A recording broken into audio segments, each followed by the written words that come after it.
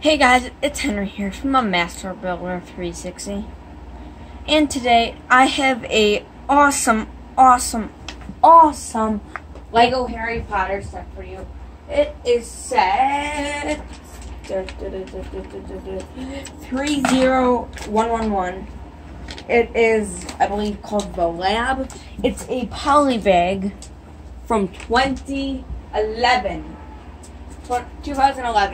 And as you can see, it's Harry Potter, which I love. This poly bag usually sells for about $30. See, here's some ripped up packaging. And I got it sealed for $14 as a graduation gift. Because if you did not know, I'm graduating 4th grade today. Or, 5th grade, so elementary school. So, thank you, Mom. Thank you, Dad, so much for this amazing set.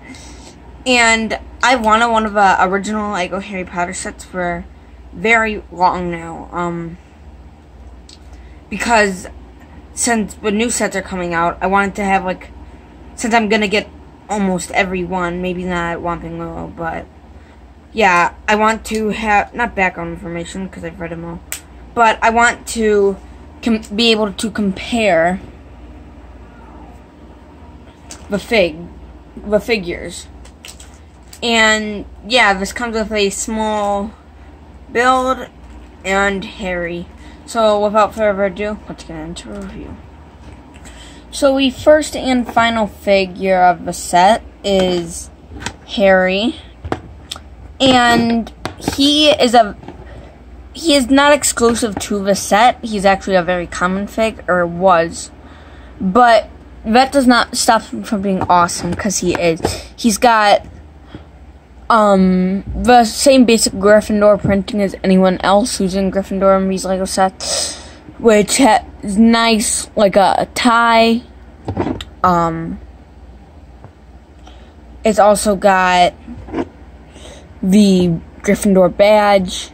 It's got a bit of like ruffle printing, and also he's got plain black legs. They might look navy blue on camera, but, and funny enough, on the packaging, it shows him having gray legs to match his robes, which I think the black legs fit better. And then let's look at a wand. There we go. And then his face, it usually does not have a wand shadow, but it's got glasses, and of course his famous lightning scar. And this is his angry expression, but you can change the expression. And then he's sort of happier. And then I believe it's a discontinued hairpiece, but I think it fits Harry pretty well. Yeah, and then it just got his normal wand. But on to the build. So the build here is pretty basic. I mean, like, really basic, but it's still really cool. It's so basically in Snape's, not lab, but potions room. Oh, that does not look too bad. Actually, I might just do that for the rest of the video. Yeah, so it's in Snape's potions room. Sorry, I like flashlight. And so it's got some nice features. It's got 5 bottles.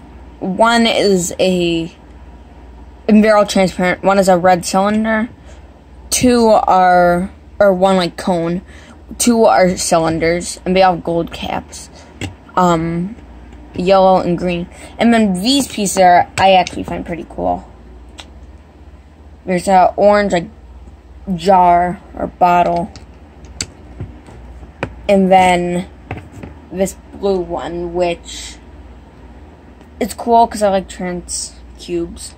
And this one's cool because when you take the stud off, it's basically the Tesseract piece from Avengers. Funny enough, Avengers was not even a line at this time.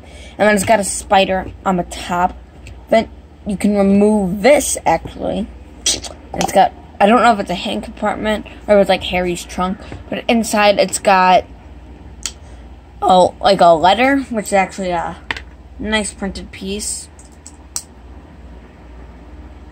I don't really know if it says anything at the top. It might say, actually, I think it says Harry. It's his cool feature.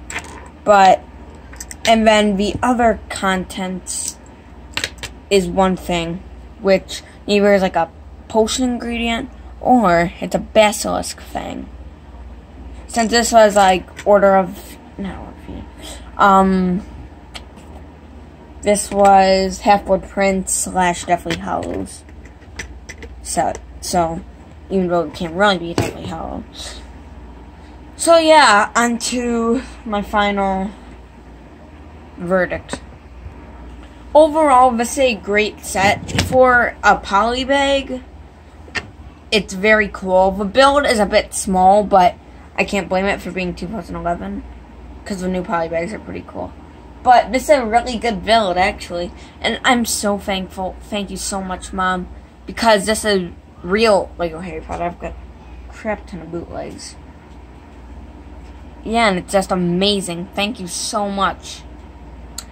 Well, I hope you guys liked it. Thank you for watching. See you later. Bye.